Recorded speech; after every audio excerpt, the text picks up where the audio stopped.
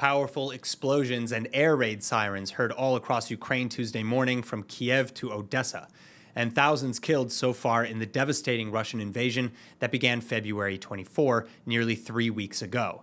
But the international community is still refraining from involvement and still scrambling to bring a relatively peaceful end to the ongoing conflict. I've been in close contact with a number of countries, including China, France, Germany, India, Israel, and Turkey, on mediation efforts to bring an end to this war. It's never too late for diplomacy and dialogue. The Ukrainian President Volodymyr Zelensky, on the other hand, still hedging his bets between negotiations and ongoing war. In his daily televised broadcast, Zelensky thankful for negotiation efforts, but then going on to directly warn Russian conscripts and officers to follow their consciences and surrender. This while boasting about the Russian warplanes, tanks, and entire units that have been decimated by Ukrainian forces in the last few weeks. От имени украинского народа мы даем вам шанс выжить. Если сдадитесь нашим силам, мы будем обращаться с вами так, как и положено обращаться с людьми. Именно с людьми, достойно. Как с вами не обращались в вашей армии. И как ваша армия не обращается с нашей. Выбирайте.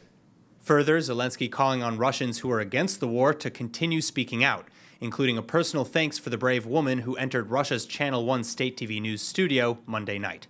Сотрудничеству в рамках союзного государства, а на совещании в правительстве обсуждали, как сохранить... Channel 1 is Russia's second most popular network nationwide, and before the feed could cut away, the protester, later identified as a Channel 1 employee, seen chanting anti-war slogans while holding a sign that read, "Stop the war, don't believe the propaganda, they're lying to you here."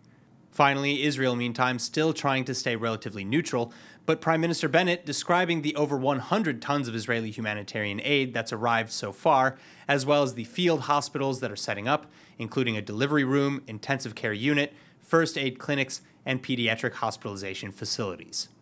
We have a moral obligation to take action and help those in need, and that's exactly what we're doing. The people of Israel stand with the people of Ukraine. The people of Israel are there for you. ILTV Plus, your news from Israel and more 24/7. Start your free trial today. Subscribe at iltv.tv and watch from any device.